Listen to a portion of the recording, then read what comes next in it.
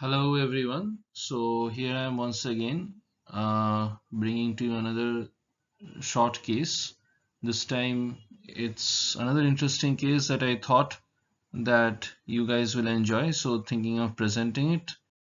So we got a 15-year-old girl who came to our hospital with body ache and neck swelling, and the clinician was suspecting some cerebral or condition affecting the CNS. So the patient underwent uh, to evaluate the neck swelling as well as any generalized as well as the generalized body ache, and being since she was a young girl, since the doctor wanted to be pretty sure of the diagnosis, probably that was the reason that she underwent a PET CT.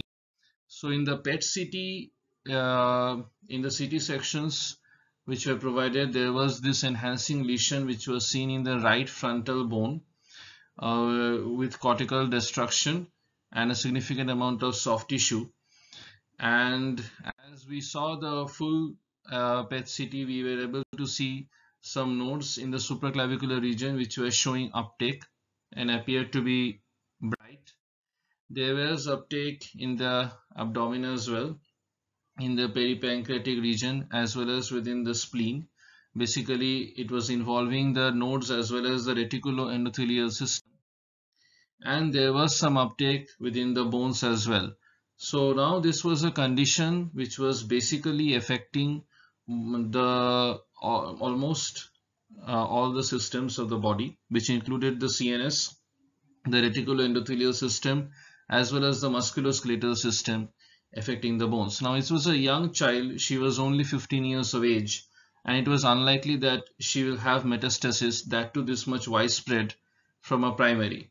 So after like going through all the possibilities, the things that were most striking or most likely to happen were Langerhans histiocytosis, lymphoma, or non-Langerhans type of histiocytosis.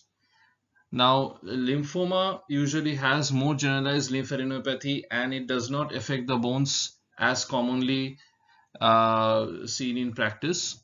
So, though lymphoma is a possibility considering the age of the child, but the CNS lesion which was causing cortical destruction and the lesions in the pelvic bones affecting the iliac bone and the sacrum were going against it. So the more likely possibility was either LCH or other non-Langerhans type of histiocytosis, which included conditions like Rossite-Dorfman or Erdheim-Chester. So the patient underwent a biopsy from the neck swelling, which was most easily accessible. It was ultrasound guided. So this was the three differentials that we thought of, and then after the biopsy was done, it showed features of Langerhans cells within the tissue sample that was obtained, and the final diagnosis came out to be Langerhans cell histiocytosis. Now, what is Langerhans cell histiocytosis? Is basically a rare multisystem disease with a wide and heterogeneous clinical spectrum. It is basically an uncontrolled proliferation of the Langerhans cells and should be considered as a malignancy, though it is biologically very variable. There have been various theories regarding the etiopathogenesis, and an immune-mediated mechanism has been postulated. The very characteristic features which may seal the diagnosis include presence of Birbeck granules on electron microscopy, and immunohistochemistry reveals the antigens which are basically HLA-DR, CD1A, CD207, S100.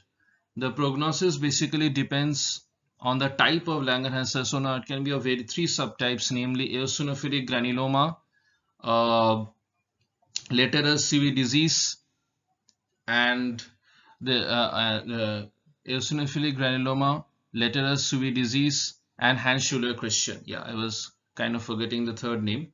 So basically, eosinophilic granuloma has the best prognosis, and laterous CV carries the worst prognosis. Hans-Schüller-Christian usually presents with skull lesions as well, and also diabetic conditions, and is intermediate in prognosis. It is also depending on the number of organs involved, the prognosis, whether it is unifocal, multifocal, I mean two organs involved, and whether it is a sarcoma. So all in all, this patient was diagnosed to have Langerhans and it was having multiple involvement, and the patient was started on treatment, and this case is still in progress. So just thought of sharing this case with you all. Thank you so much. Hope you liked it, and thanks once again. Please provide your feedback.